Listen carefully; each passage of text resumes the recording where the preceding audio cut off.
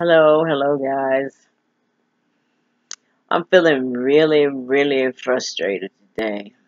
I just don't know what to do. What are we going to do about this? Our black men. It is horrible. And I have two sons, and one is 46 and one is 43, and I worry about them. And I can understand the plight of the black man, my brothers. I watch them go through. My oldest brother, I watched him go through what my father did to him. And then I listened to my father's story of what his father did him, beatings he got, and the police brutality back then. And then Grandpa Irie talks about the beatings he got. So it just one generation to another, the beatings. What are we going to do? Do our black men have to walk around with a pass from Massa to say he can be on the street and the police won't kill them? What something has got to change. I mean, we try not to cry. I already had that. I mean, because it makes my blood pressure go up. But what do we have to do to make this go away, to stop? I mean, we got a lot of problems in our community under black on black crime. It's just crime. White, everybody is going crazy. But we expect people in authority to do the right thing. These white people, y'all know the story. He was already handcuffed, laying on his belly. Why do you have to have your knee in him, on his neck? And even the man, I can't think of his name, a couple of years ago, he's laying on his belly on the concrete in front of a store. A 400-pound man almost. He can't even get up off the ground unless you help him. So why do you have to forcefully have a chokehold on him? Oh my God. These people treat a dog better than they treat a black person because they still think we are animals. You know, you get so angry and you want to do something evil. You want to cast a spell. You want to just do something to make it right. Play karma. Where is God? Where is God? Where is the Orishas? Where is whoever's supposed to fix this shit? Where are they? I know you know during the Middle Passage, the people our brothers and sisters on the ship, I know they called on Oya, Yemaya, they called on everybody they could think of. Nobody came.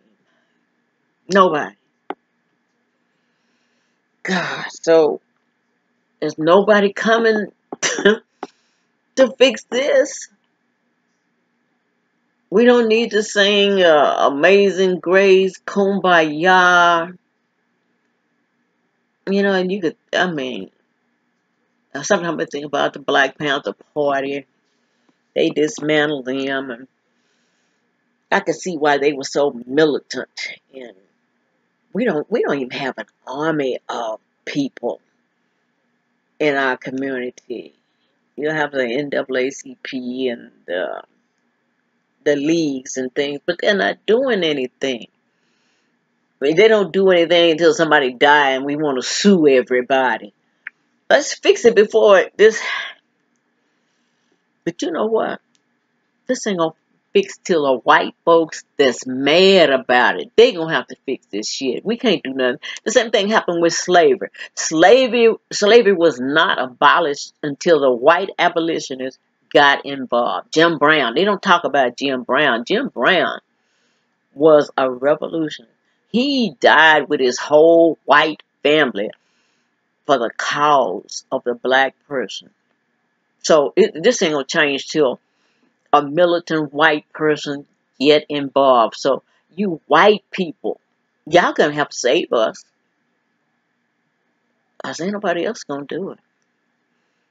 I mean, I'm not Oh, my ear. I'm not denying God.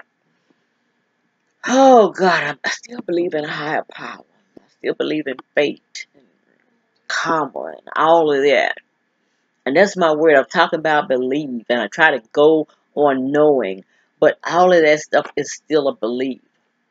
Things I know, but I know this shit got to stop. I do know that. I don't know what we have to do.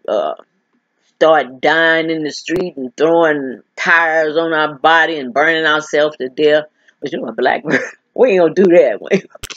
We ain't gonna do no Harry Curry, no suicide, none of that. Oh, but somebody, please come in my lifetime. Please help with this cause. I never seen anything like it. All we have, the cameras show everything. Trayvon Martin, it just keep on going. Just keep going. And this man is standing there with his knee on the man's neck, and then he got his hands in his pocket fiddling with something.